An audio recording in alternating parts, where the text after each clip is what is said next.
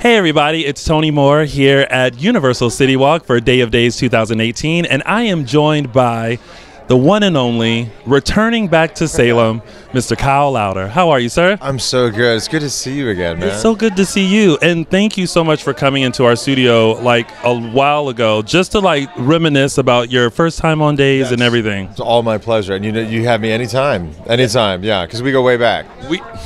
We do go way back. Yes, during the show, I told Kyle that him and I met before. And of course, you know, he meets a lot of people. And then I had receipts. And so I showed him a picture. And I did remember. I told you, I saw the picture and was like, I do remember that moment. It was like, but 2000, what did we say, 2002, 3?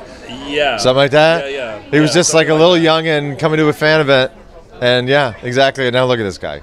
I know. I'm trying to make it as big as Kyle, but like I'm not there yet, but I'm almost. Well, you're better looking, so that's all that matters. Oh, I don't know about that. I think that might be debatable, but I'm right there, same tier. So you're back in Salem. You're playing Rex. How are you enjoying being back on the show, back on set, familiar faces? How is that?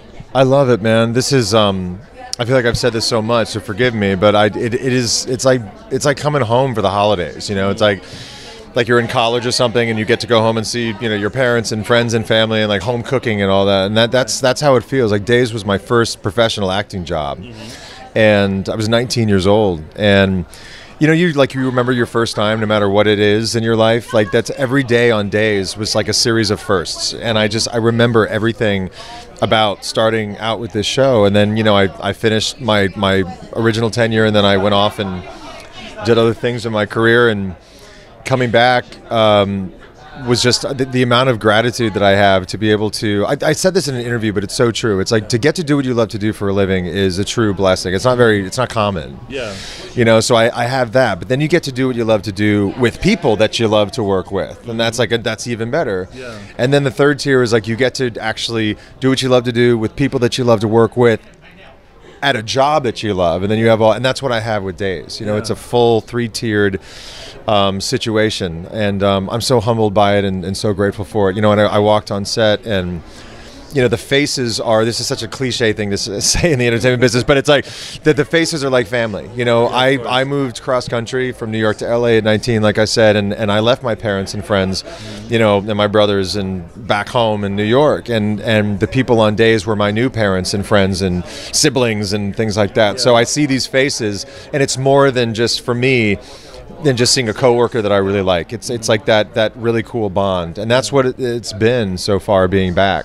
And I'm very protective of the show. Days, I've done other projects and other shows, and Days is the only one that I've really kind of kept in touch with in terms of catching up every once in a while on TV, because I care about the show and the people on it. So being back, being an entirely different person 13 years later, I'm a dad now, I have a different perspective in life, a broader, deeper perspective in life, and to be able to come back and have this experience again, you know, at this point in my life is just really, really cool. Yeah. Now, how did it all come about? Because for some reason, I always just assume that anyone who's been on the show before, there's a specific bat phone that you guys have, and only Ken Corday has the number to it, and when he's ready for you, he picks it up and calls you, and you're like, I'm on my way. Kind of like a Charlie's Angels kind of a thing too.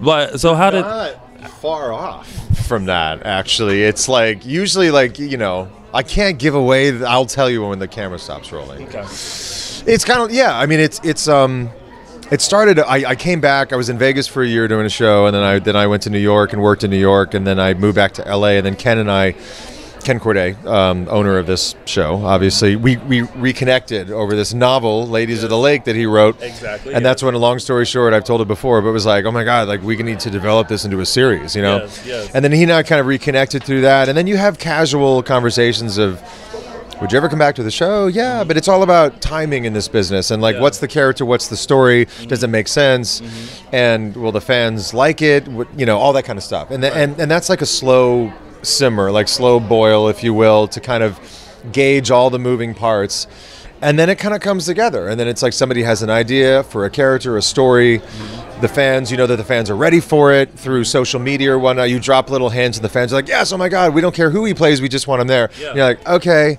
now it makes sense for everybody. And that took, a few years. And then ultimately I was rooting for you. Thank you. But then, you eventually I got the call and was like, there it is, Yeah. But it was, like I said, it was kind of like a slow boil, slow simmer for a while. And then it boiled over, and then here I am. Yeah. Well, thank you for being here. Yeah. And at least you didn't have to arrive in like some alien form like it did originally. Yeah. There was no tinfoil tunic. No. Not tunic. What's it like bathing suit? What was that thing? It's like a wrap. Because a tunic is the full body. Full body. Yeah. This was no. There was no tinfoil. Like Rex is like a full blown human being. Now. And Yes, he's a doctor. Yes. And he's like, yeah. So none of that. When I found out, I was like, I'm playing Rex. Am I falling out of the sky again? Right. Is it like, did he go back up and he's coming back down? Like, what's happening? What am I doing now? So no, it's cool. But yeah, that being said, though.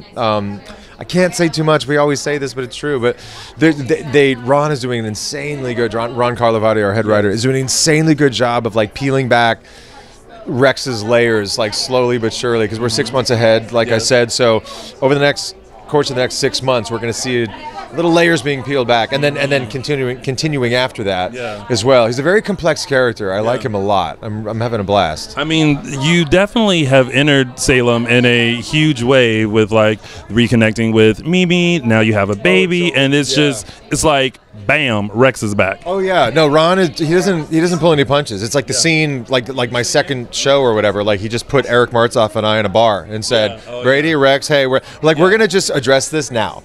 Whereas a lot of head writers and whatnot would kind of like they would ignore the elephant in the room, or like they would just be like, we'll just pretend it never happened.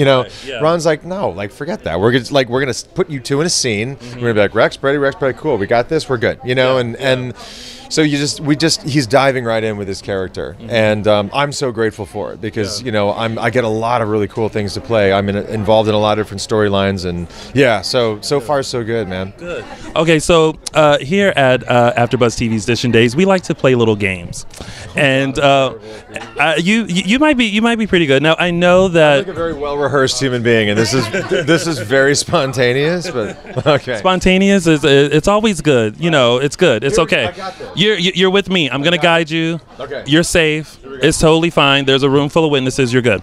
So, at one point you had a role in Vegas on Rock of Ages. Yeah. So of course you were immersed into the rock and the history and all that kind of stuff. So I decided to play a game with you called Rock Legend or Myth, where I'm gonna read something to you and you have to decide whether it's true or a myth. Okay. You think you got it? I'm gonna kick your ass later. All right. Okay, we're good. Here we go.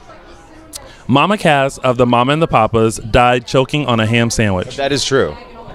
No. Do you see how I own that?